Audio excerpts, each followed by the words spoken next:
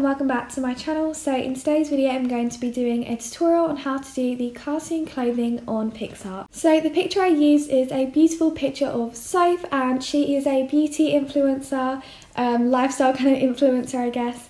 I've been watching her for years. Her name's Soph, and I'll leave her YouTube channel which has just over 1 million subscribers and her Instagram linked down below if you want to go check her out. But yeah, apart from that, let's get straight on into the video. So the first thing you're going to want to do is scroll along on the app PicSart and click draw, and then click the pen and click the dropper, and then go over the item of clothing that you want to basically get the correct colour for. Then click the pen, you can resize this, click the first option there, and then obviously resize this to however you want it. And all we're going to be doing is outlining Soph's jumper or whatever item of clothing you're adding the cartoon effect to. Also bear in mind this process is quite long, like this is a pretty long process. Obviously for something like a jumper it's a little bit easier. For things like a pair of jeans and smaller things like shoes, that will take quite a while to get it, you know, perfect. But yeah, anyway, you just want to basically roughly outline this because we're clearing it up all later. Then click on the layers button and press add layer, and then we want to hide the layer that we just did with the jumper, and then make sure you are on the top layer, like selected on that one.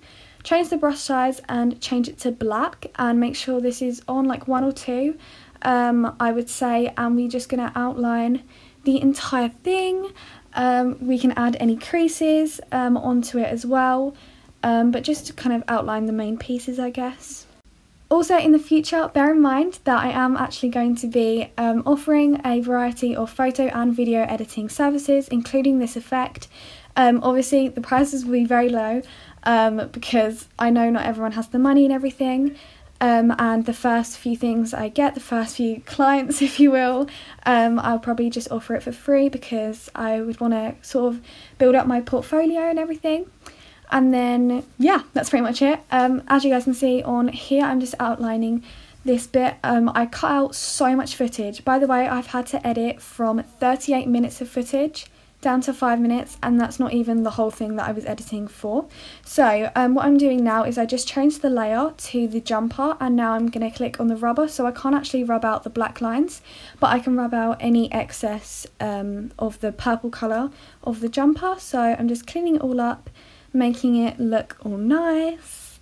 And yeah, so if you guys would be interested in, you know, purchasing your own intro, outro, thumbnail and this cartoon effect on any of your photos, loads of different things I can do for you guys, let me know.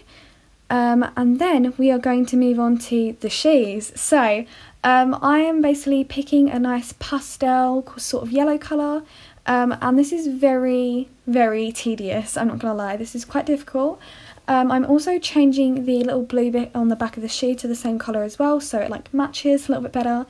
But yeah, I'm just basically colouring in the tick of the Air Forces, and yeah. And then I'm just sort of correcting it using the rubber where I can, and then we are going to move on to the bottom of the shoe, so the sort of sole of the shoe, because I want to get rid of that mud on the shoe. So I actually really like this colour, like I think it's really cute. I kind of like changed it a little bit as well, so it's not the exact colour, but I think it looks really nice personally. So yeah, again, this took forever, so that is another reason why I am offering editing services, because I know not everyone has the patience and the time to do these sort of things. Although I am a very busy person myself, I do athletics outside of YouTube, although I'm not training right now at the club or anything. And then we're going to move on to the other shoe and do the exact same thing. So then I just went ahead and did the rest off camera, and this is what the final photo ended up looking like. So I hope you found this video helpful, and if you want to grow your channel, learn all about editing and YouTube hacks, then make sure to subscribe if you haven't already, and I will see you in my next video. Bye, I love you!